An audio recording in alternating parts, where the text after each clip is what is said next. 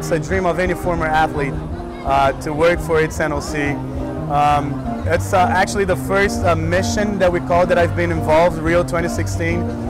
But just being involved with athletes is just amazing. You know that like all these medals that we're getting now, we have 14 at the moment. You know, there is a little piece there that it's a little bit of your hands in it. So it's really good to be part of this story. The Brazil Olympic Committee just brought a lot to my life, not only working there for 6 years, but it gave me a lot of opportunities.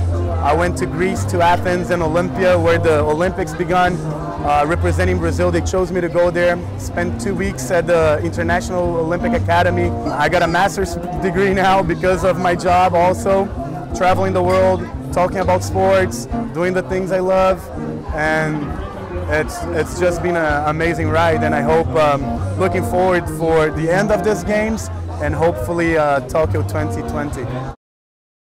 We meet them all the time, but we kind of have a rule in the Olympic Committee that you can't pretend that you're like, oh my God, it's Alisson, it's Bruninho, Marta, Neymar. You just gotta pretend it's another day at the office. Although you want to take that picture, you gotta, you know, take a breath and just relax a little bit.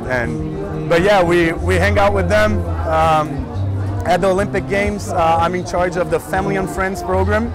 So we have 465 athletes, each athlete indicated for family or friends. So we have almost 2,000 family and friends of our athletes that we take care of them. We give them tickets. We have an area in Rio Centro, close to the Olympic Village, where they can meet. It's the only place they can meet. We decided to do that so the parents don't try to get in the Olympic Village and disturb them. So we gave them a very private area with a lot of comfort for them just to hang out and talk and have a reunion and just be totally focused for the matches that they have up front. We've been working so hard. We were talking before. Sometimes we go to bed at 4 in the morning, wake up at 6.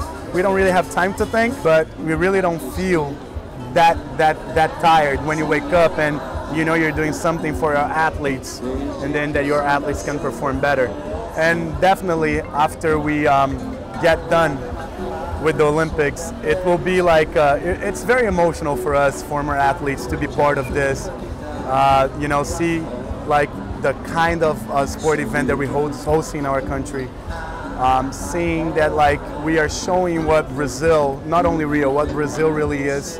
It's people stereotype a little bit, you know, and I'm just totally happy for the job that our government has been doing as far as Visit Rio and all the things that Rio has to give. I'm very grateful to be part of this, and just know that some of these athletes, coaches, been with us, passed through our programs, and now they're winning medals, and you know, I feel you'll feel part of it, and that's why it's so hard to describe in a few words what it is to be part of an Olympic Games in a delegation where, you know, you're just there inside the Olympic Village, eating with the athletes next to you, sleeping in the village. It's just amazing. I think that after the games it's going to be kind of a shock, but I mean, on Sunday we start the next Olympic cycle, looking for 2020 in Tokyo and getting all of our athletes ready